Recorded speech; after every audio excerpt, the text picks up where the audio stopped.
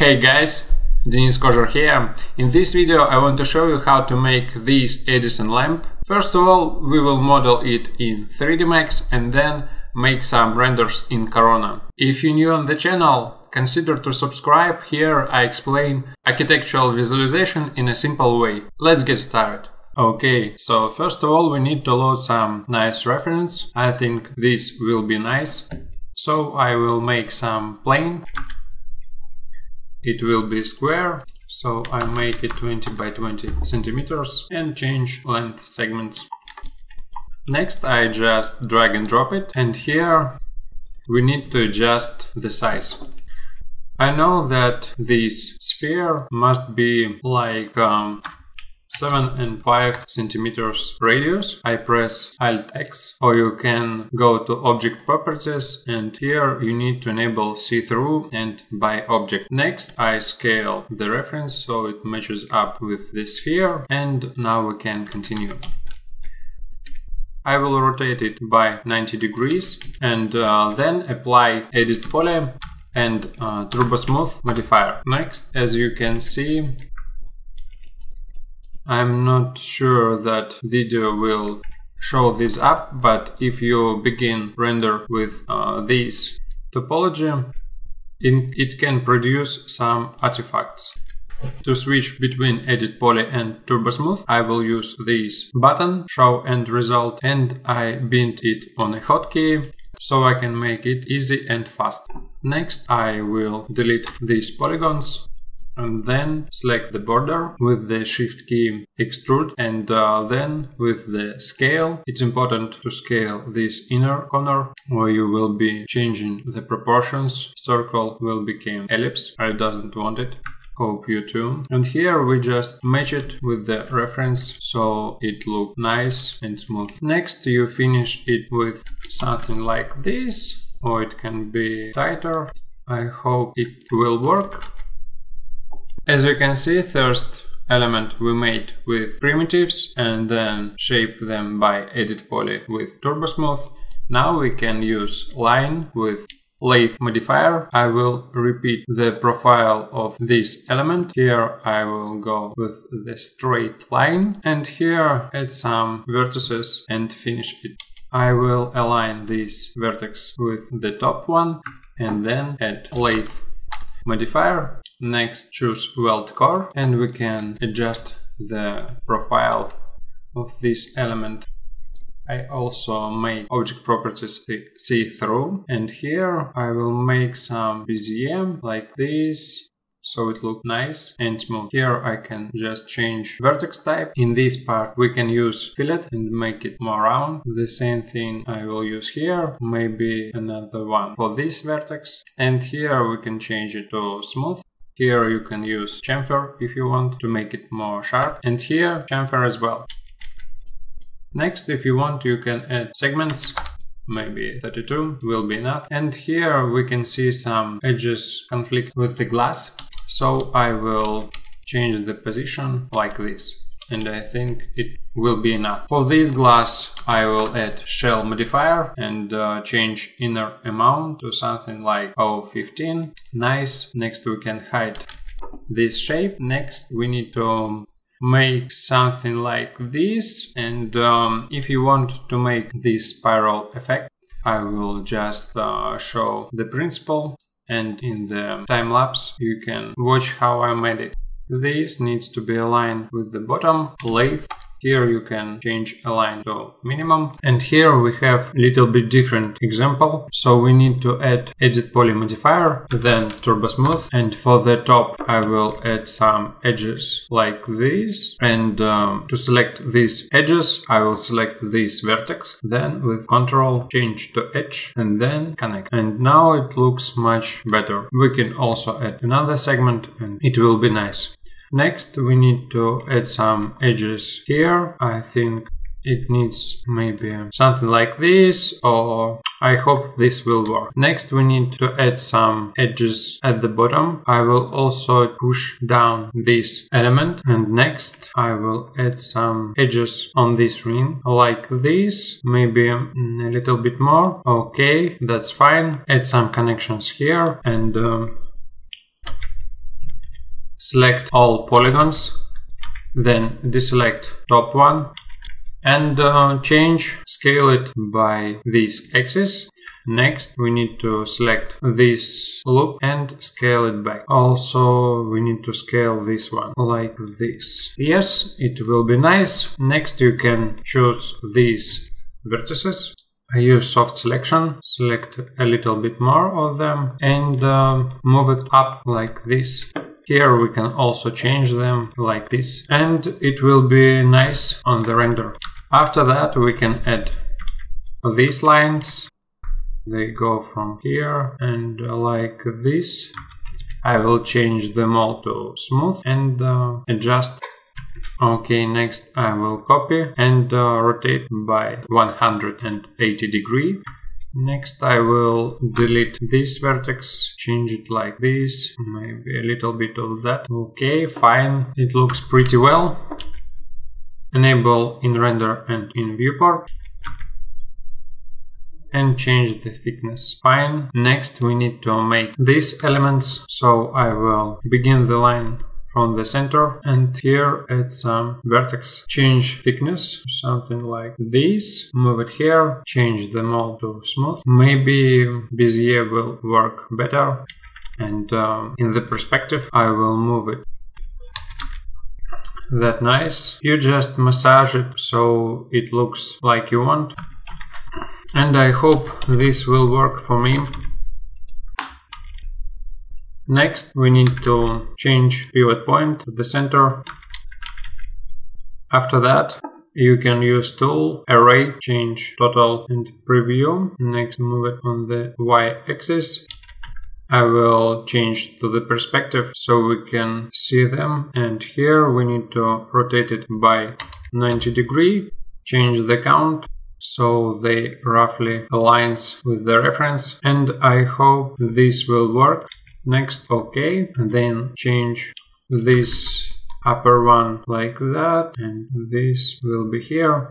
Okay, nice. I think another one. Okay, fine. Next we need to add the spiral. You can try to make it with the helix, but this one will not look like we want it to be. And here if we change to editable spline, as you can see, here we have so many vertex. This doesn't look right. And another trick here, if you want to make it smooth, even if you change the vertex type, it doesn't. You need to change segment, select them all, then change from line to curve, and now they begin look like you want it to be. But for this case I will delete it and make some spiral by myself. Select them, next choose line and begin to make spirals, first in 2D, then in 3D dimensional space. And here you can roughly make as many as you want. After that you need to adjust them. This one will go here and this one will be here. Next I just change the position of this vertex so they match with these holes. Here I will speed up the video or it will be a very long time.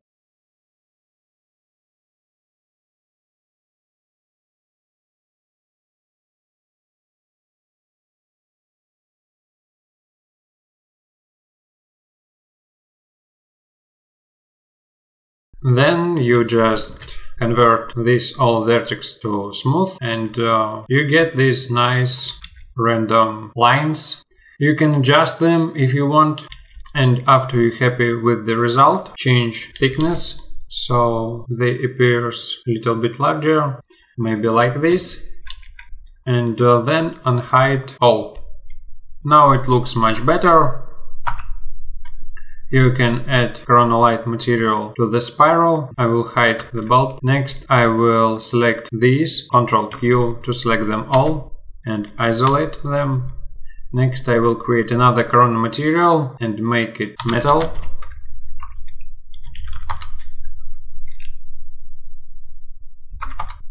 Change diffuse to 0, crank up reflection and reduce the glossy. Next I will change prenote IOR to 10 and this will be enough for this material. We can also assign this material to this part, and after that we need to add another corona material, name it glass, reduce diffuse to 0, change reflection, a little bit less glossy, and 1 for refraction.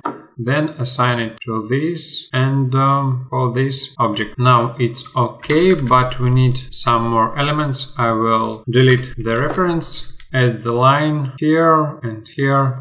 Next I will fill it this corner, add a lathe modifier, line disable in render and viewport, lathe here minimum, shell maybe 0, 2, and I think it's okay, but we need some cylinder here, rotate it by 90 degrees, change the radius like this, and move it to the center.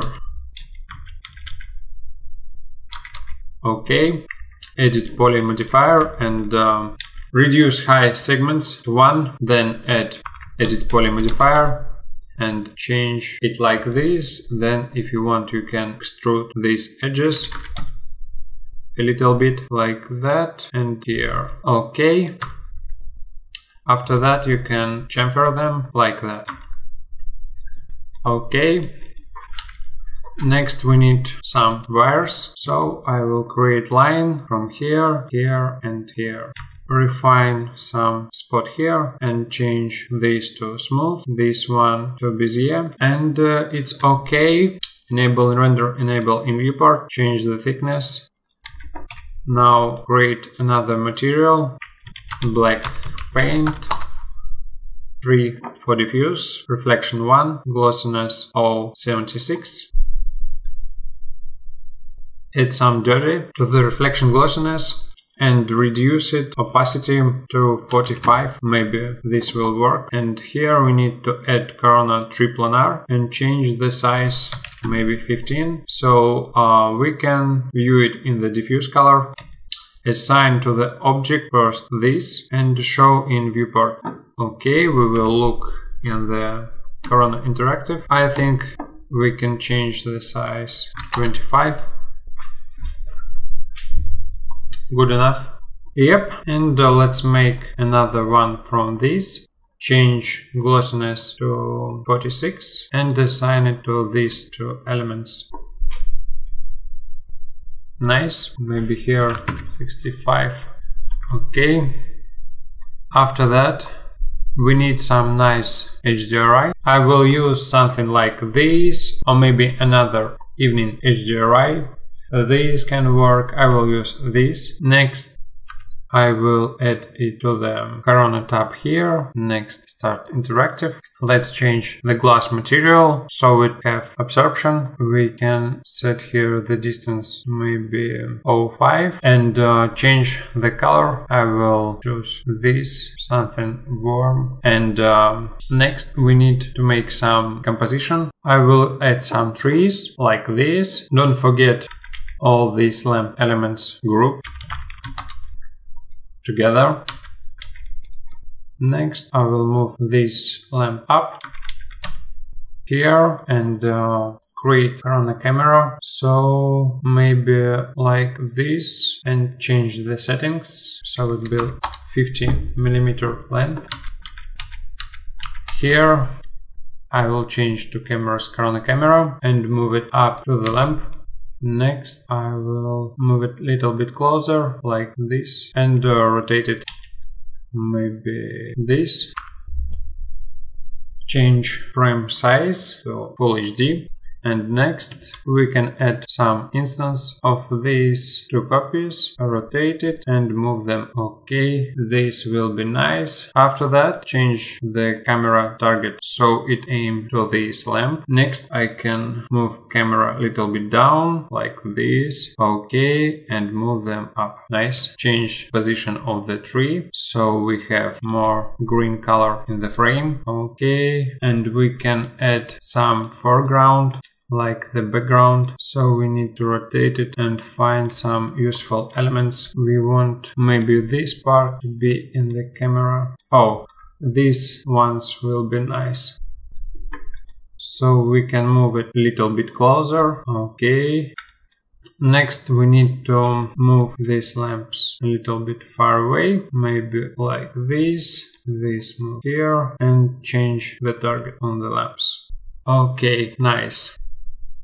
Now let's take some test renders. This one looks okay. I hope we can make them a little bit closer. Now let's copy these three and place it here, so we have more green color in the frame. This one, nice. After that, we need to rotate HDRI map, and maybe something like this will work, or maybe like that. Next, you need to adjust the camera settings, and here we will enable depth of field, change f-stop number to 5 and 6. Here you can see this nice blurry effect. Next we need to change corona light, add corona color, text map intensity maybe 50, Kelvin temperature 3500 will be enough to make it warm and nice. Here we need to change contrast 5, filmic shadows 1, vignette, and add bloom and glare, bloom maybe 20. Let's look at some LUT. This one looks nice for me because it gives this cold and warm effect, and I will change opacity. Next we need to enable sharpen and blurring and decrease the blur radius. Also we can change f-stop number to maybe 4, so it washes these foreground leaves more. Next I change bokeh, override, bladed, and 5.